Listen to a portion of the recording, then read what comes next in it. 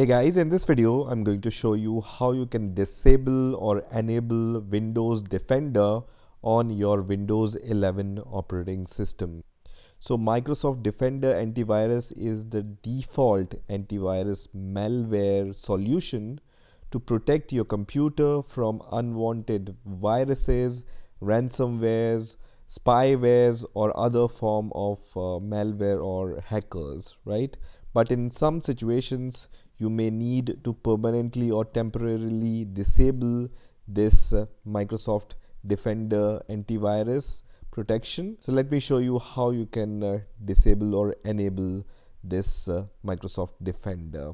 You can open the settings app by clicking on the search icon and then searching for the settings app here. And once settings app result appears, you just need to click on the settings app. Now in the settings app, you need to click on the privacy and security option and then click on Windows security option. Once this Windows security window opens, you will be able to see this first option here which says virus and threat protection. Just click on this.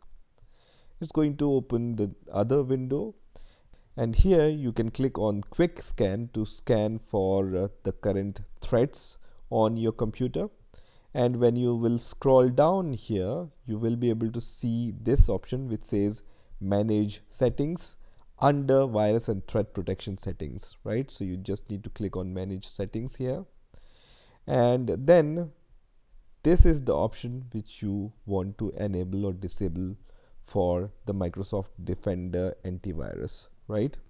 So let me maximize this window. Here, in order to disable Microsoft Defender, you just need to toggle this toggle button and then click on yes, which is going to toggle this toggle button to off, which means that your Microsoft Defender is disabled now.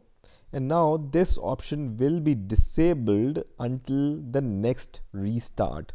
So if you want to install any software, you can install it before the restart of this computer, and in the next restart it's going to be enabled by default when you restart your computer, right? So this is how you can enable or disable the Microsoft Defender antivirus on your Windows 11 operating system. Now earlier it used to be possible to permanently disable this option using the registry editor or with the other options also, but now Microsoft has made it very difficult to change this option permanently. So this is the only option available right now, and I will update this video once I find the solution for permanently disabling or enabling the Windows Defender. So that's it for this video. I hope you enjoyed this video, and I will see you in the next video.